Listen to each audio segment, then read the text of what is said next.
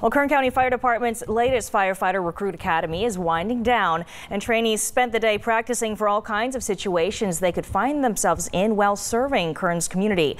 So what does a trainee have to go through? Today we got an inside look of Live Fire Week. 23 ABC's Taylor Levesque reports. Dressed and carrying all gear, Kern County Fire is giving us an inside look of what it's like to be a new firefighter at their Olive Drive training facility. We're going to be going in this door. We're going to find a spot where we're out of the way from the other instructors in there, and we're going to sit down. We're going to watch the incipient phase of fire. Incipient phase of fire would be like your small trash can fire lighting up. What we're about to experience is a demonstration of a live fire. We're going to start real low going in. It's going to be super hot going in.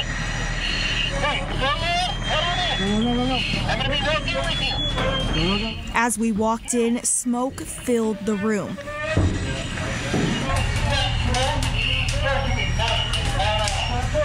And visibility quickly disappeared. You good back here? Yeah. Until flames erupted right over our heads.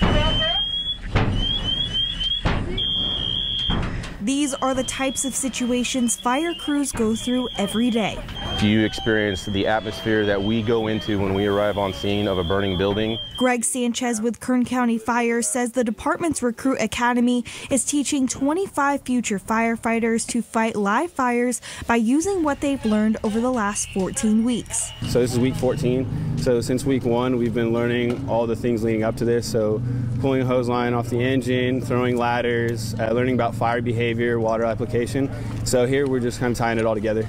Recruit Donovan West says it's hard work, but he is grateful for the opportunity. I've always wanted to do something helping people, and the Fire Academy allows me, or the fire department allows me to still work as a team and help people at the same time. Experiencing firsthand the scorching temperatures that came along with this line of work.